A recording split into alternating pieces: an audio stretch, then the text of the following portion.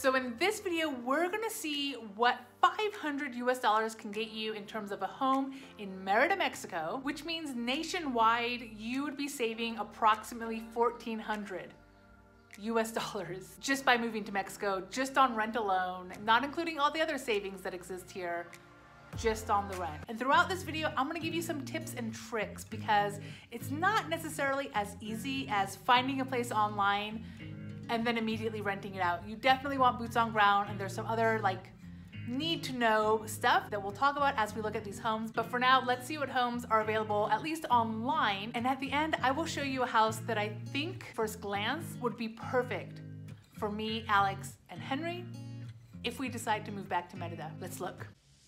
Okay, so first off, I'm using inmuebles24.com as my website of choice. I also recommend Facebook Marketplace.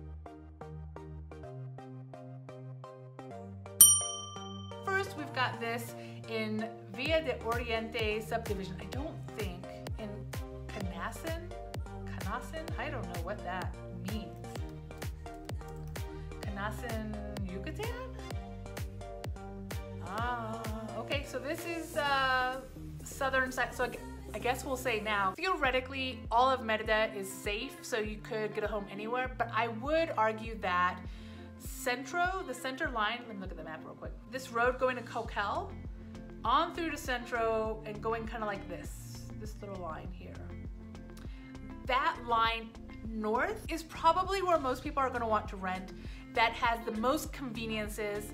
We could use the word that it's safer, but I think realistically, it just has a lot more of the conveniences that we, as expats, as immigrants, we tend to look for. We're looking for not only affordability, but a nice place for the kids to play. We're looking for options when it comes to places to eat, options when it comes to schooling, so all of those things tend to happen in the northern part of Merida. The southern part, you will definitely find distinctly more affordable locations. However, you might be further away from the school you want your child to go to. You might be further away from plastic playgrounds, which is kind of a weird way to phrase it, but just the newer playgrounds that are a little more resistant to heat. There's a lot of metal playgrounds in Merida, as well as I feel like in the centro north region has many more conveniences that, especially if it's your first time in Mexico, that's a huge benefit to have. So I would lean in that family in the first place, but also if you're gonna live outside of Merida proper, so outside of the Periférico, and this is the Periférico, right? This gigantic circle going all around Merida, that is the Periférico. It's the peripheral, if you will, of Merida. Anything outside of that, you risk not as good internet, you risk, Ubers, limited DDs, that kind of thing, limited deliveries, there's limited stores, it becomes that much more difficult. Now that being said, Merida is constantly growing and constantly, improving its infrastructure and getting better and better. So over time, this could be a thing, but for me, being more central, especially because I want my son to meet with other kids and have play dates, have places to meet with each other, the northern and central area is generally gonna provide this a little bit more. If I were to live outside of the Periférico, Caucel would be a maybe kind of scenario, although Caucel tends to be further away from a lot of the things. Las Americas or Temozon Norte, those regions are a little more established in terms of outside the Periférico, but still, it's really house specific in terms of whether they've got good internet or not. So again, a little more extra caution required in those areas. So this home, Kanasin, Yucatan, probably not in an area I would necessarily go to, but let's just see what we've got. 2-bedroom, 1-bath, pet friendly. I'm assuming these are multiple houses lined up next to each other. Kind of like a shotgun home is what it kind of reminds me. So literally no furniture, no appliances, so you'd have to prep that up. We'll talk later on how I would handle an unfurnished home because that is very popular, especially if you're going for budget, right? If you want to go cheaper. So yeah, again, this looks like a nice place, but it does look more communal living. It looks like it's closed in with other homes, and location-wise, not ideal in my opinion. All right, next one, 9,000. So it's about 450, less than 450 US dollars. 2-bedroom, Colonia Vista. Okay, so this is the fancier region, right? It's near the Montes. It's not in the Montes, it's near the Montes, and it's near Altabrisa. So good neighborhood for sure. Let's see what we see. Gated parking spot. I like all this openness, by the way. Looks furnished,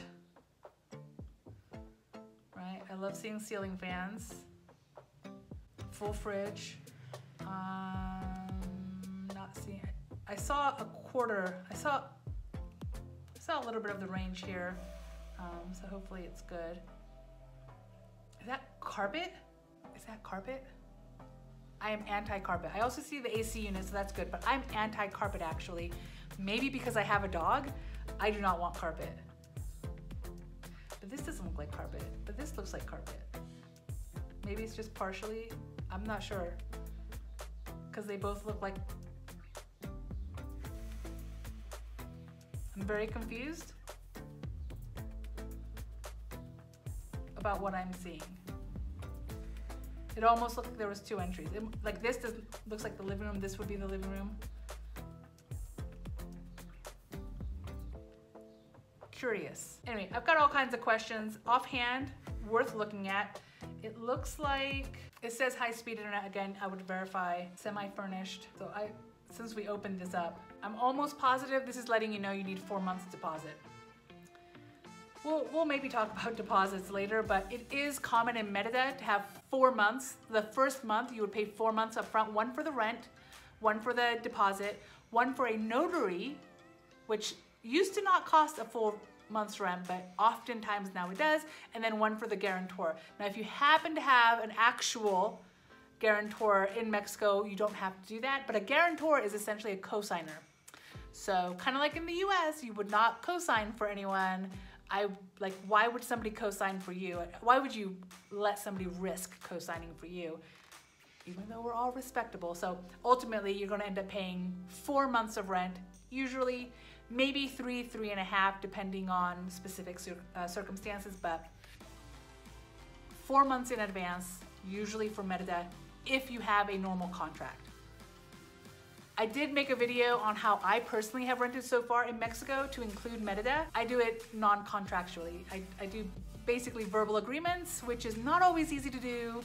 That's its own video, but okay, so this one, lovely area. I love the price point. It's 2 bedroom, 1 bath, which is perfect for me and Alex. Really, really like this location. I would absolutely have to go and physically see it to make sure that it's good with internet, etc. Of course.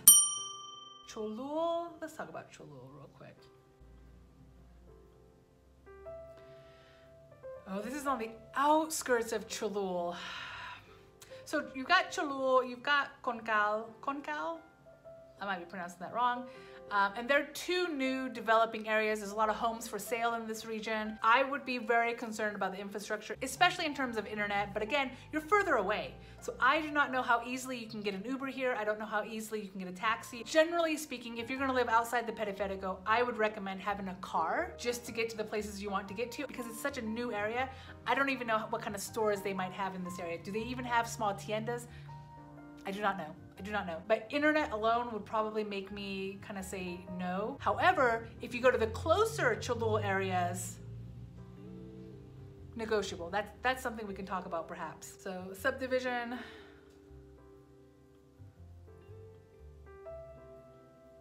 That's it. Those are your pictures. Okay. Well, for me, not enough information to be excited. $360 US for that home. Just wanted to interrupt and say that if you are enjoying this content, I do have a YouTube membership, and every month I give you at least 1 bonus video and a little more behind the scenes of Mexico living. Grand Santa Fe. Okay, so Grand Santa Fe is part of Caucel. Caucel is a growing area for sure. So I feel like, especially if you do not have children, Caucel might be a great place. And I say if you don't have kids, especially if they're not comfortable with Spanish, they're gonna wanna play with other English-speaking kids, and the majority of those people are gonna be Centro, North, Merida. In terms of a play date scenario, it could be difficult. Going from Caucel all the way to, you know, the malls, etc. So, gray area. However, if your kids speak Spanish, or if you don't have kids, Caucel is not necessarily a bad place. Again, when you're meeting up with other friends, they might tend to lean a little more central. Caucel does, I believe, have a pretty decent internet infrastructure, so you should be good with internet. Always double check. Offhand, Caucel for me is not a no. It does make it slightly more difficult with a kid, I think. This is a 2-bedroom, 1.5 bath, little yard, which I'm very pro. This is the half bath, yep. Not a lot of pictures. I want more pictures. However, potentially worth a look. And this is for $400 US, 8,000 pesos. 400, 2-bedroom, 2-bath. I think we can do better, but it's not necessarily a bad place. So 1-bedroom, 1-bath, kind of in the central region. I think, so you've got Parque de la Alemán, which is a nice region.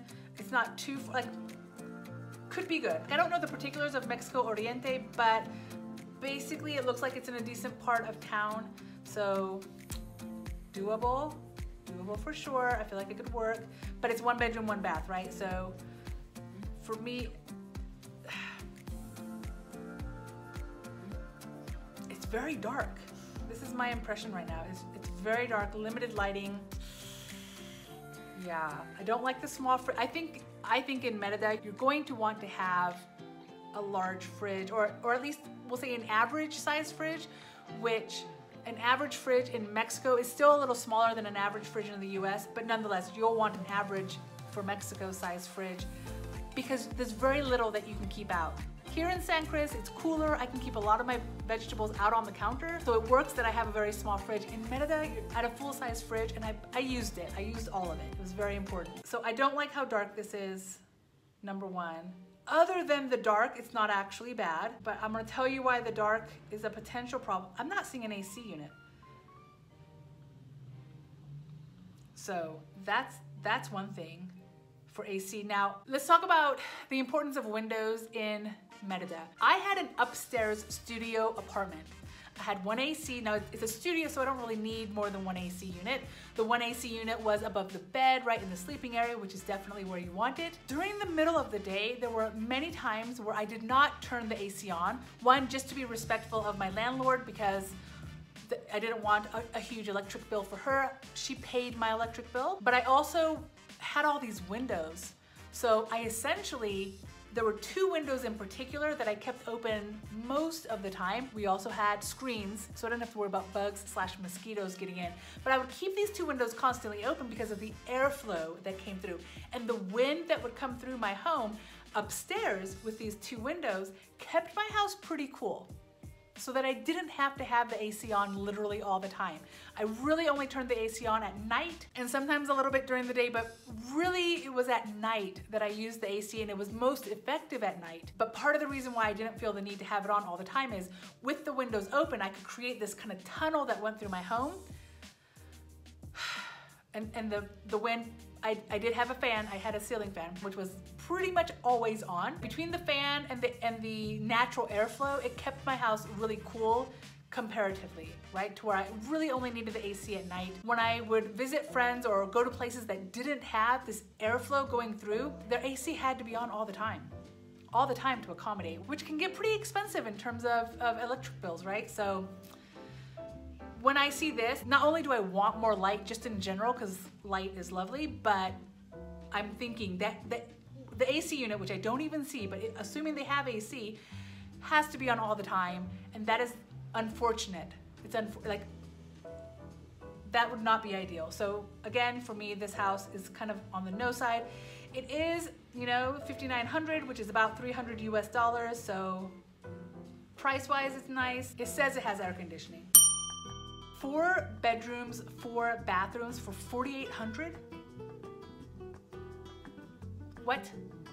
Let's look at this. Let's start with location. Real Montejo? Okay. So this word, Ditzia, I'm not sure how you pronounce that, it is one of the new locations. I know they're doing a lot of building up there. Again, with the new infrastructure, I would really question the internet situation. Like, that would be my first question. Yeah, I would also, Las Americas, for example, is a little more established, but it does have flood zones. So when it rains crazily, it could get difficult to come and go. like cars might not be able to drive through. That is a thing that happens there. Any new development, that would be another question I would ask in addition to the internet, is the flooding. Let's look at, but yeah, 4 bedroom, 4 bath. If you've got a large family, $4,800 is $240 US a month. For 4 bedroom, this is why I've got all these questions. I feel like it can't possibly have everything, but so this looks like a kitchen area with a really small fridge and a bed. So maybe when they say 4 bedrooms, they just mean 4 beds, and it's got a little microwave. I don't see a cooking top, so this is a concern. Again, if you're only paying $250 or $240, you could buy gas tanks. You can buy a gas, grill. Got parking, nice bathroom. So I think this is the same. This is that where the kitchen is here and such. We've got the AC unit. Was that a TV? I'm not sure what that was. Okay, so that was this bedroom, and then you go down the stairs. I'm not sure. This outside cleaning space, outside space, another bathroom, another bedroom with its own sink. I am starting to suspect that you're renting a room for 4,800 pesos as opposed to the entire home. Starting to suspect, because each room is kind of broken up as if it's its own little studio. It's got its own sink, it's got its own bathroom.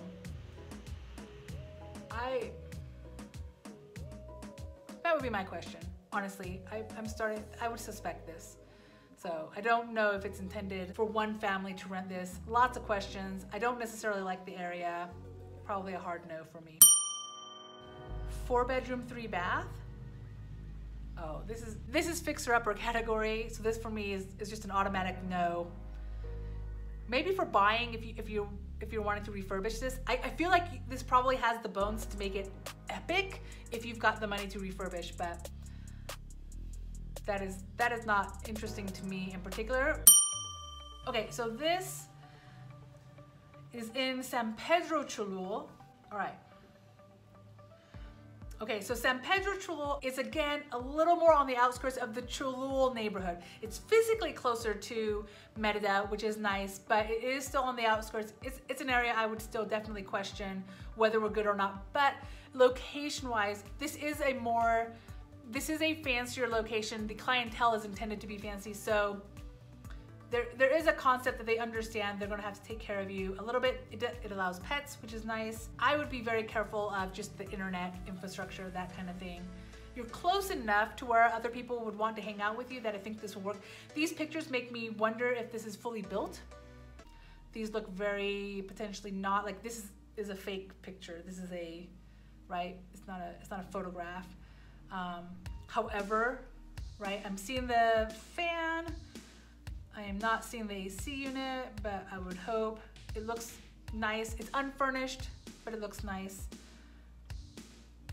Yeah, great. So again, I'm thinking great potential. I like the yard because I got a dog. Again, so this is a fake picture. So this might not be built. This is, again, a new area, new and developing. We don't know for sure what it's going to have. I would make sure, of course, the house has to already be built for me to move in, but also they have to turn the internet on for me so that I know what that looks like. So, and very subdivision, very cookie cutter, vaguely Stepford Wives. I am not a huge fan of this cookie cutter type of look. However, could be affordable, could work perfectly. A more manicured kind of look. Las Americas also leans in this cookie cutter category where all the houses kind of look similar, but they're modern, they're new, they're modern, etc. So pros and cons, right? Pros and cons, depends on what you're looking for in Mexico. Merida has a little bit of everything. For 9,000 pesos, $450 US, 2 bedroom, 2.5 bath,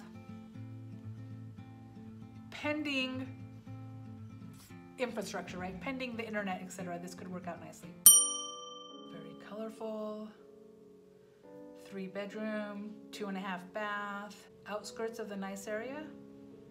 Yep, so close to Colonial Maya, close to Altabrisa.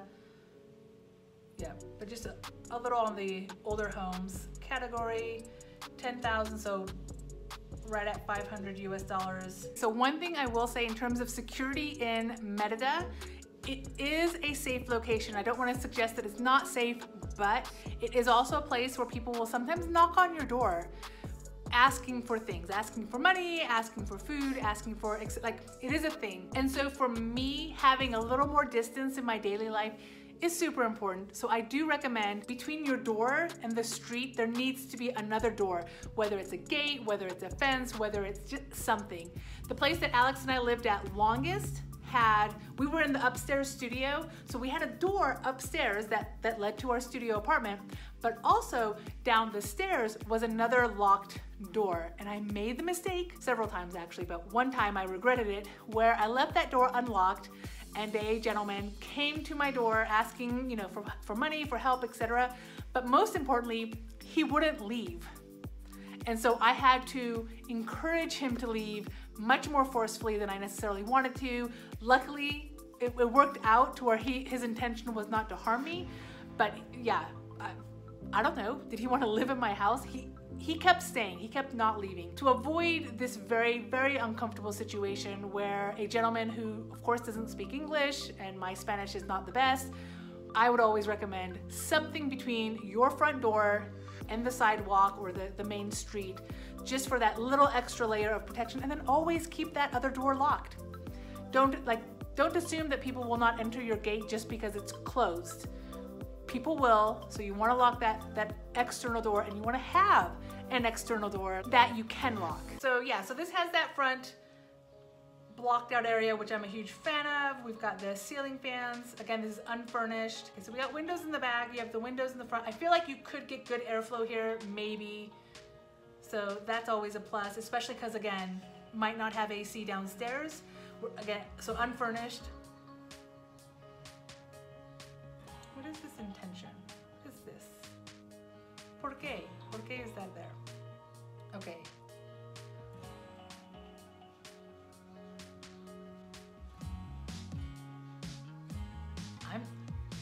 I like all balcony type areas. I'm a huge fan of, huge fan of, but I'm not seeing, so some of these colors are not necessarily my style, but I can live with it.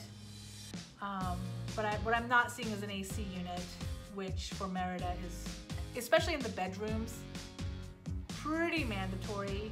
So if this has 3 bedrooms, I would want a minimum of 3 AC units. Do I want one in the living room? Probably, but again, if I'm able to get airflow, it won't be that big of a deal. So, especially, so $10,500 for 3 bedrooms, 2.5 baths, I think is a great price. It probably has AC. I can't even imagine. And then of course, always with the internet. We gotta have good internet. Internet, AC, those are my main questions. And then of course, a walkthrough. So let's talk about how I would furnish a house, just since we're here. I would have a different strategy here in San Cris if I had to get an unfurnished location, but for Merida, number one mandatory, I think, is AC units. AC units, by the way, cost a hefty amount. A hefty amount, especially because you're gonna want to have new and fancy and all that kind of stuff. We're talking about a minimum 200, but it could roll all the way up to 600 US dollars for 1 unit.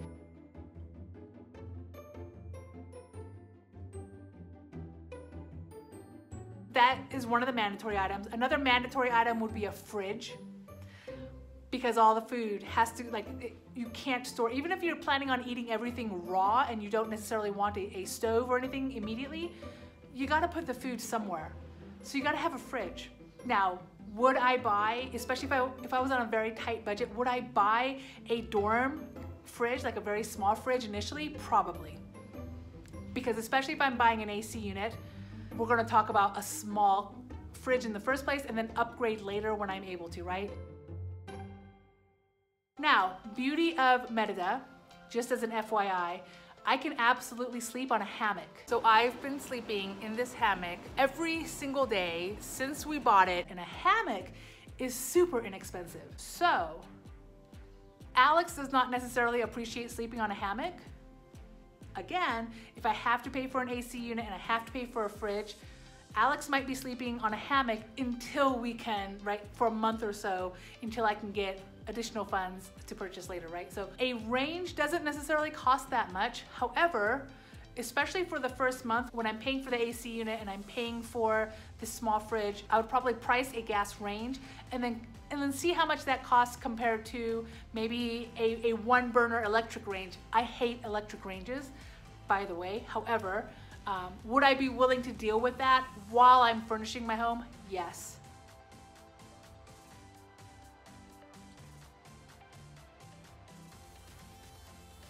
If I literally had to furnish a home on a tight budget, this would depend on how much money I've got saved, how much money I'm willing to spend on this, but because I know that all of these things ultimately cost a decent amount of money, I would look for a home that has some of these, right?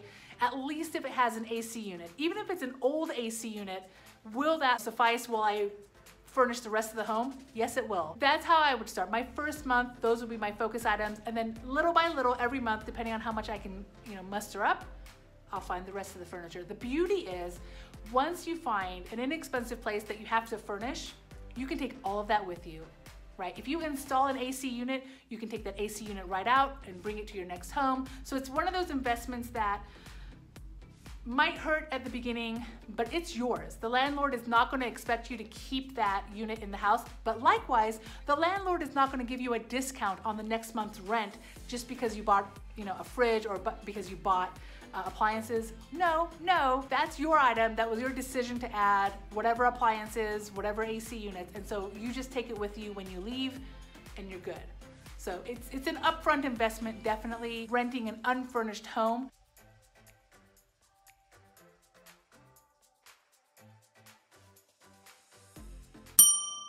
Las Americas, again, a little outside the area, potential for flooding. I would double check what areas flood, because not all of Las Americas floods, but it is $9,450 for 3 bedroom. The larger your family is, the more it might make sense to move a little further out. This is an area though that you would ideally probably want a car. So 3 bedroom, 2 bath. This looks like it's zone 2. So it's a slightly newer area. So zone 1 they built first, then 2, then 3. Again, internet, right? So it looks lovely. This is a place that has a range. I don't see a fridge, but I'll bet you it actually does have one. But yeah, this is a nice property, I feel like. See the AC units. This area. So I'm only seeing the range, which might mean in terms of appliances, the fridge is probably the only thing you need to buy. Again, it could be that we just can't see it. Behind this wall might be a fridge, I'm not sure.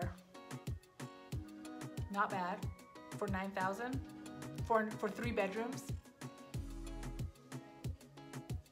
This might be the home I would look into. Pending school. School location is huge if you want your child to go to school. And a lot of the schools that I would probably consider are inside the periférico, which makes this really uncomfortable because 5 days a week Alex would have to go to school. Las Americas being outside, that could add up quickly.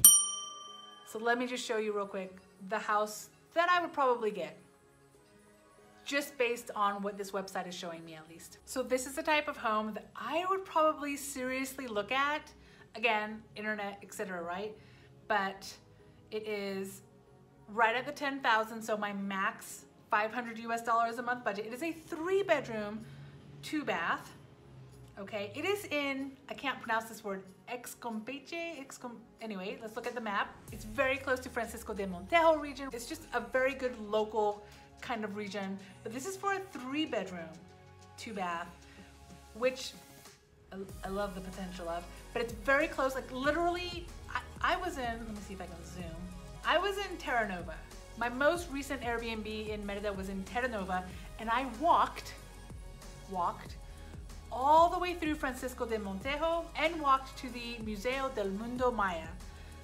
Walked. So the fact that this is closer to that region, already happy. I love this neighborhood that I walked through. Had lots of little tiendas, lots of little places to eat, and it's close enough to all the amenities that I would have everything I need. So ideally situated. Now let's look at the house. It has a gated, let me show you this. So gated front, like I said.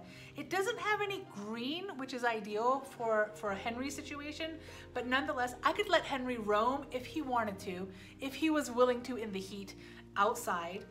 that makes me happy. While unfurnished intimidates me, at the end of the day, I like that I can decorate the house as I want to. So it would be one of those slow and steady, using my every month buying something new method. There's AC everywhere. There's fans everywhere. I feel like also there's a decent amount of lighting to where I can open windows and possibly get airflow without using the AC all the time, but good to have AC as a backup. You've got some separation between the houses. Kitchen has basically nothing. It just has a sink, so I would have to furnish everything slowly. But yeah, to me, this meets all my wickets. It's got the bones that I need to make it the perfect place for me. A $500 home budget is a very comfortable budget for me. Like with the rest of my income, I can do a decent amount. So this would be the kind of place. I would not recommend an unfurnished home if it's literally your first time in Merida or your first time in Mexico. You're just gonna have so much to figure out. There's just so much to learn about living in Mexico that if you're also adding on the stress of finding furniture, I just think, so for your first home, I would not do this. However, I have been living in Mexico for close to 3 years now. Almost 3 years. So I feel like everything is not going to shock me anymore. So adding on the stress of furniture would be okay at this point in my journey in Mexico. So not for the faint of heart, especially for the faint of heart on a budget, but doable. So guys, I hope you found that helpful. I hope you can see just the wide range of opportunities when it comes to rental homes in Merida as well as Mexico in general. Yes, I would say ultimately that the rent has increased in Merida. As in most places, inflation has definitely touched Mexico, but it is still an area where you can find a place that's perfect for pretty much any budget here in Mexico, from ultra inexpensive to the crazy luxurious. We've got it all here in Merida. If you have not seen the other neighborhood videos that I've done for Merida, then I would recommend these videos, which touch on 3 homes found in kind of the fancier region of Merida.